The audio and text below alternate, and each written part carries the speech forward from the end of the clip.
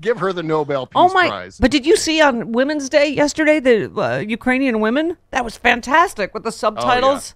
Your balls are not as hard as our women's balls. Russian boys go home. I was like, oh, they're badass.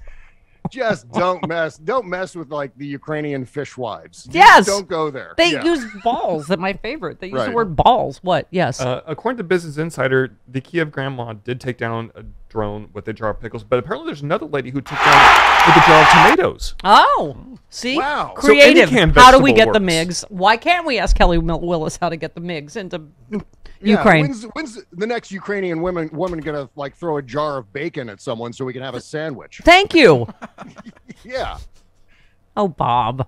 Okay. Jar of bacon. Yes. And maybe Kelly Willis, maybe it's not so weird that she would have an idea about the MiGs after talking to Maverick about how we get them. Maybe they go upside down and no one can see them and then they're invisible and boom, they're in Ukraine. Is it wrong that I hope that the lady yelled, "Have you had your daily serving of fruits and vegetables" before she chucked the jar at the drone? Is that commercial for the fruits and veggies vitamins? Yes.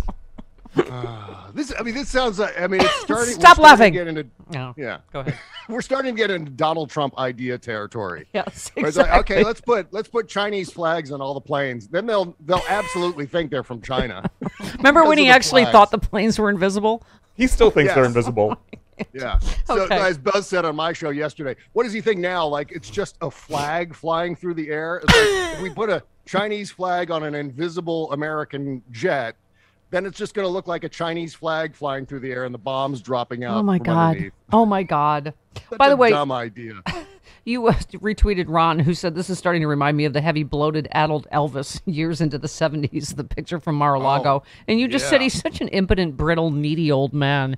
I mean, it's too tempting, the parallels between Putin and Trump. And just these angry, old men that are just, oh, God. Yeah. Terrifying. Just making everyone pay for their grievances. It's like they've got a list of complaints and everyone else is going to pay for them. Yeah. That's exactly right. And, Donald Trump continuing to hold court down in Mar-a-Lago is one of the most pathetic things I've ever seen. Reminds me of like they'll have to clap Raging when he comes in for dinner. Yes, exactly. Raging Bull. What happened to his DJ gigs? We're going to make Carlos do the entire Raging Bull in hour number 3. What happened to his DJ gig? Remember he was going to start DJing on Friday nights at the dining hall? I can't.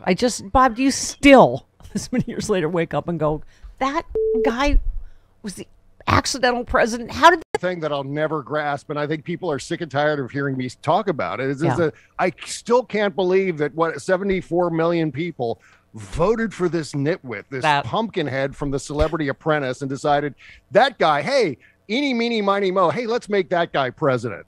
And he's we got stuck with this madman. I keep saying now he is drunk Walter at the end of the bar. He just will not shut up, and nothing makes sense that he says. It's just like, oh my God.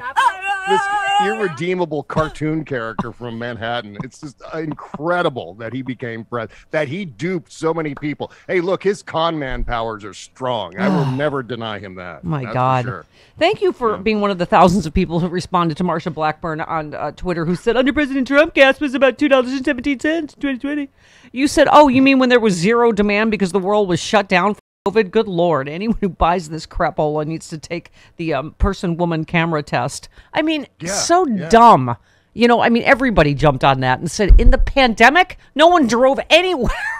Okay. Yeah, it's bad enough that Americans progressively have the attention span of a gnat. It's even worse that people like Marsha Blackburn need to take advantage of that and exploit it. Like, no one remembers 2020. Who's going to remember what happened in 2020? Let's just tweet this out. Doesn't matter. No one remembers what they had for breakfast this morning. So what the hell? Let fly. And it doesn't make any sense. But, importantly, Bob, and you talk about this all the time on your show, but you got into an exchange with Dan Pfeiffer on Twitter. He said there's an increasing amount of evidence that the problem is bigger than the Democratic message. It's that the most important parts of our message are being drowned out by right-wing propaganda and a conflict-obsessed traditional media.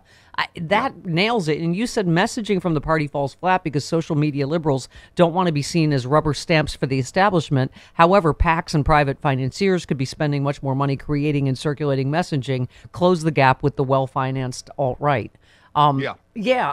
Because again, some of the polling, Bob, is disturbing. Like, Biden's not mentally with it, or that's totally Fox News. That is their all day, every day, their message. And you and I are watching Biden going, he seems fine to me. Like most of us, stumbles over a word now and again. Seems pretty, doing a provably spectacular job in his first year. If you look at any barometer, right? Yep. Well, look, the Republicans traditionally have always been lockstep, and it's especially so now that they have such a powerful messaging machine, which is very, very well financed, much better financed than the Democratic messaging machine. And I'm not talking about the party itself. Like going back to what I tweeted back to Dan Pfeiffer, which I wasn't necessarily disagreeing with him. I was just adding to the thought, I know. Which is that the party establishment has trouble delivering messages and making them resonate, because I think in large part, Democratic voters, liberal activists, people on social media don't want to be seen as a rubber stamp, as an apparatchik for the party establishment. So we hesitate. I mean, I always show the example of, if you go to the Democrats, the official Democratic Party Twitter account, they've got over 1 million followers over there. But if you look at their, retweet and like numbers, they're relatively average for someone maybe who has closer to the number of followers I have. Right. So it seems like that's an indicator that, we don't want to be seen as being a shill for the party. So we're not going to repeat what the party says. But that doesn't mean that some of the other, non-party organizations, some of the activist groups and so on, some of the super PACs can't deliver great messages and have everyone repeat them. Then we run into the problem of the Democratic Party voters not being lockstep. Yeah. So we're back to where we were before. Yeah. Republicans do fall in line, Democrats fall in love. That's the way it's always been, and it hasn't changed.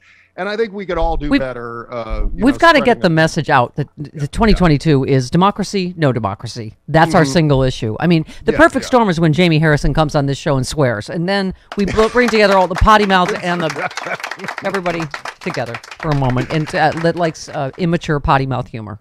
There you go. That's right. All right. Yeah. And Bob, I speak for both of us when I say. Okay. Exactly right. I never say obscenities. It always makes me blush whenever I hear one of your guests say. No, we're sending you. Get the out, lady. We're sending that. See, I can hear it later. Okay. Yes. Perfect. Without bleeps on your show. Okay. That'll be great. And a jar of cucumbers. Okay. Please. I'm on it. Yes. Thank you. Love you. Great.